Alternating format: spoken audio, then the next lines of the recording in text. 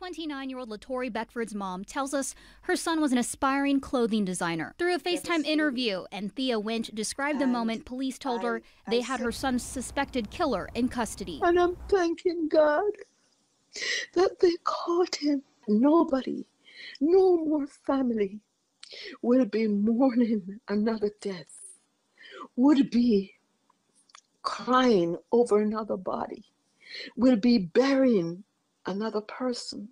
Beckford was found dead with 2 gunshot wounds on the sidewalk at this Glendale apartment complex December 13th near Camelback and 55th Avenue. At the time, police did not have a suspect description. Police revealed today evidence led them to Cleophas Cooksey Jr., a man already in jail, suspected of going on a killing spree. Through it all, I forgive. In order for me to heal, I have to forgive. I want him to have life imprisonment, but I do not want capital punishment for him because 2 wrongs don't make a right. She feels for the other victims' families.